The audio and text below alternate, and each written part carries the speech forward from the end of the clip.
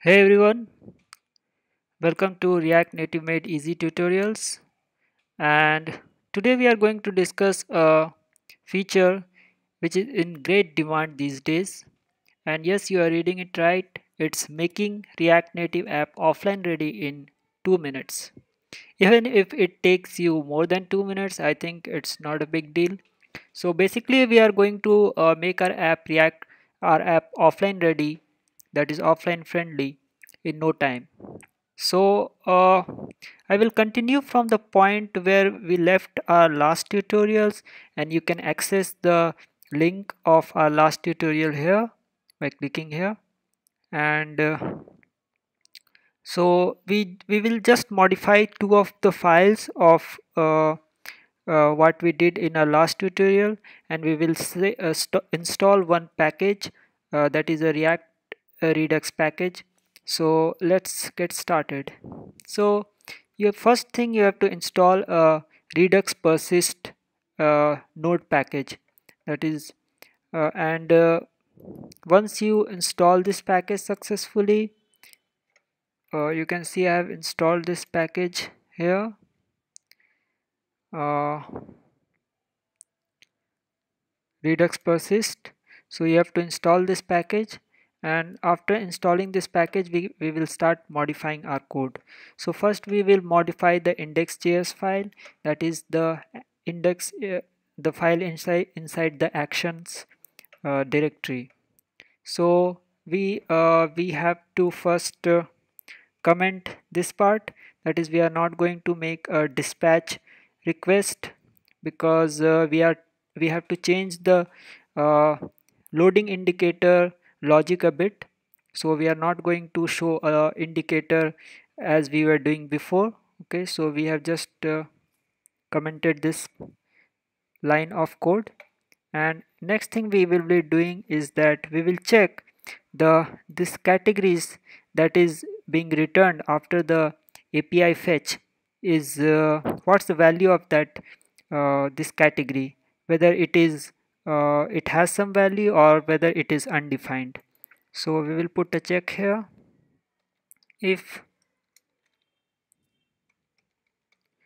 categories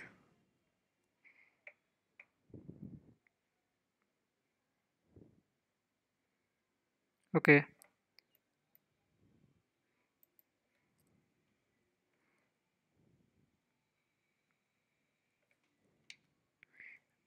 not equals to undefined,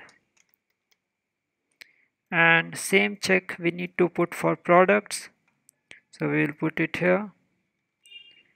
uh, so if products not equals to undefined, then the next code should execute, that is this dispatch will execute only if the categories has some value and it is not undefined. And same thing for the products. So this dispatch for products will execute if products is not undefined. Okay, so we are done with this part. And before I go ahead and make changes to my index ios.js, because only these two files we have to change and not any other file. So I will show you that how our app is working right now. So if I reload my app,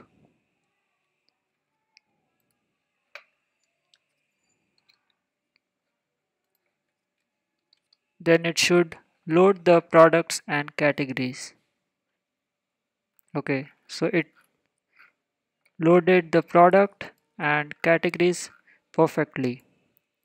So let's go ahead and block the, that is comment the dispatch, the line that is making the dispatch and the line which is fetching all the products and categories from the API. So here I am commenting this line, and now let's reload the app.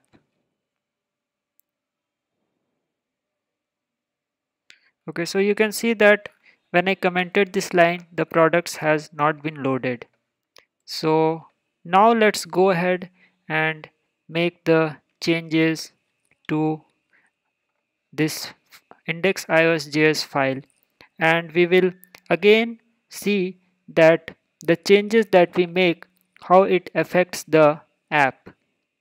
So again I uncommented this line, and you can see the loading is working perfectly. So this line is basically responsible for fetching the products and categories. So now I will go ahead and make changes to the index.ios.js, and the new index.ios.js will look something like this. You can go to my website and you can go to the article making React Native app offline ready in 2 minutes article, and there you can find this code. So this is the new code that I'm going to use, and this is the code that is working right now. So I have a copy of this code here. I will just copy paste it so that we don't have to spend time typing it. Okay, so this is a uh, new file, that is new index.ios.js, and I will show you the changes that the basic changes that it has. So here I have added redux-persist, and I have imported two of the methods, that is persist store and auto rehydrate, and also I have imported compose from redux. So these are the main things that I have imported here, and the next important thing to notice here is this line. So previously we had something like this. We were assigning the store constant like this, but now because we are using the redux persist, so the syntax for uh, assigning the store is using this compose method, and the compose method can be used like this, and we are using the auto rehydrate that we have imported from redux persist.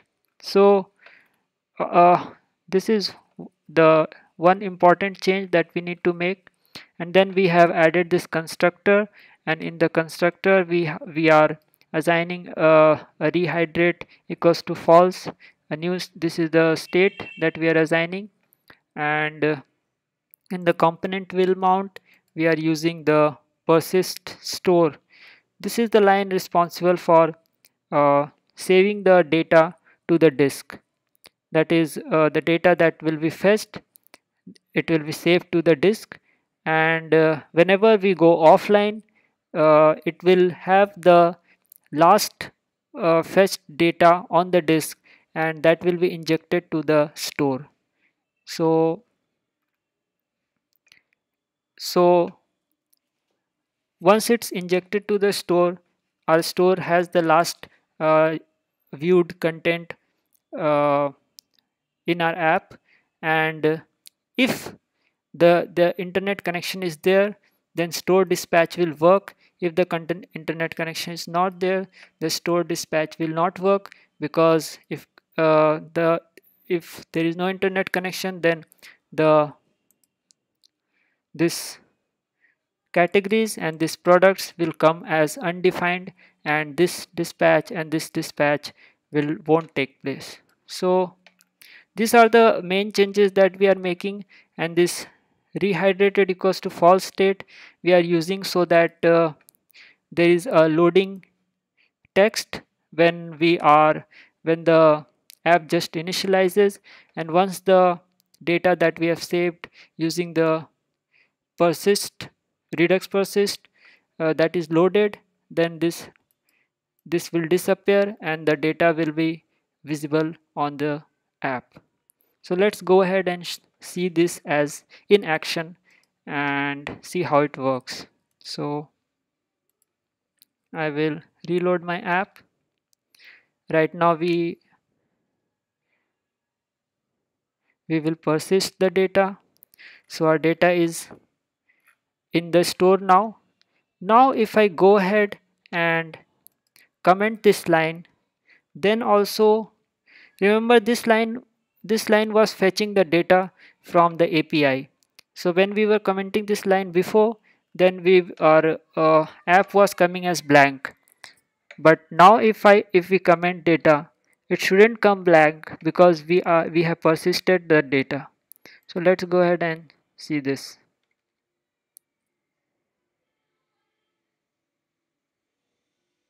Okay, so you can see that we are getting the products list even though we are not fetching it from the API, because first thing that's happening is that the data that is on the disk that has been persisted is getting injected to store, and that is visible on the app.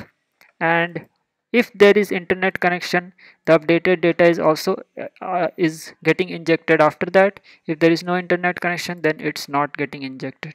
So this is how we are basically making our offline friendly app work.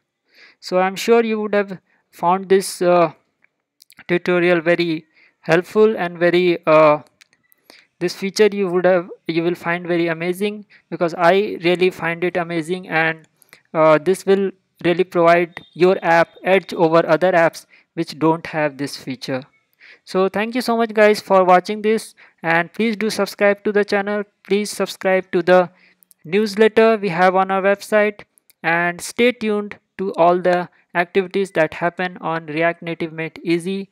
We uh, we keep trying our best to put the best features of React Native forward on our website and on our channel. So thank you guys so much, and bye bye.